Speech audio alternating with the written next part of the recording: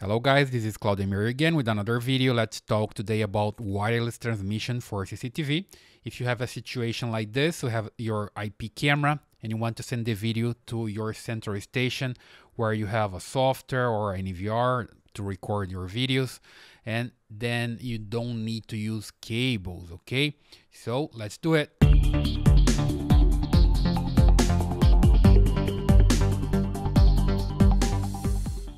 Alright, so you want to send videos from your IP camera to your central station, but you don't want to use any cables at all.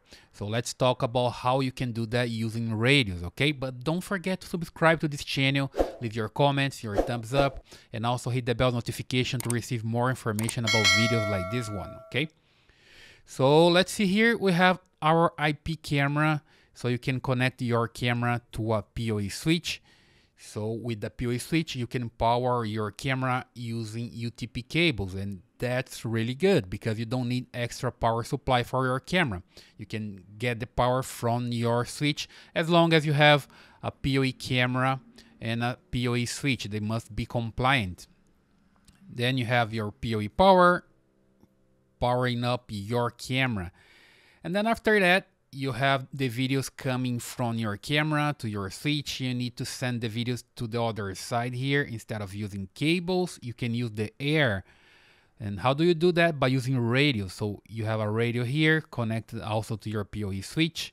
So the PoE also can power up the radio. And that will be your transmitter. So you can transmit the videos from the camera to the other side. And of course, you're gonna have a receiver here. They usually are from the same brand. You need to learn how to configure that. Each brand is different, so you need to learn for every different brand how to configure your radio. And basically you connect your radio also using UTP cable or the network cable to your switch. And here can be also a PoE switch to power your radio up, so you don't need to use extra power here, extra power supplies, right? So that way you can send the video that is leaving your camera through the air. So you don't need to use cables here, and that'll be much easier for you. Instead of have a design with cable, you have a design on your CCTV project using radios. And then you can have your software here grabbing the videos from your camera, and that'll be transparent for your system.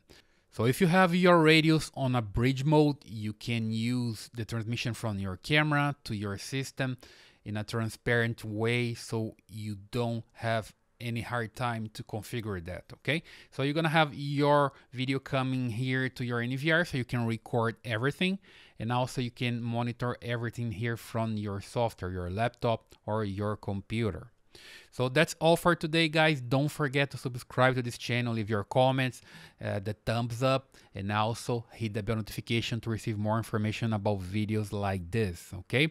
So thank you very much, and I see you in the next one.